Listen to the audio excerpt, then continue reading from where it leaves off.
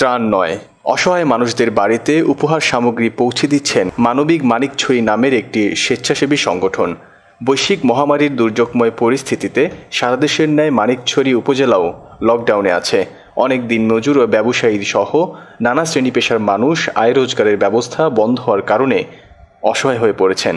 সারা দেশের ন্যায় মানিকছড়ি উপজেলাতে সরকারি, বেসরকারি ও ব্যক্তিগত উদ্যোগে অনেকে অসহায় ও দরিদ্র পরিবারের মাঝে ত্রাণ সহায়তা করে যাচ্ছে।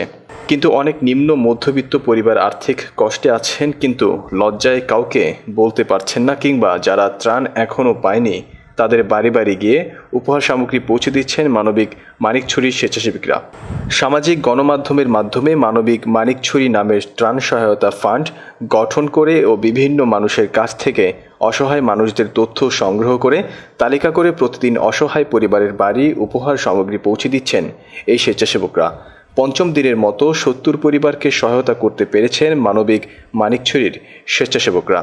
সরেজমিনে দেখা যায় মানবিক মানিকছড়ি অনলাইন ভিত্তিক সংগঠন। কিছু কলেজ ও বিশ্ববিদ্যালয়ের ছাত্ররা এই সংগঠনের উদ্যোক্তা।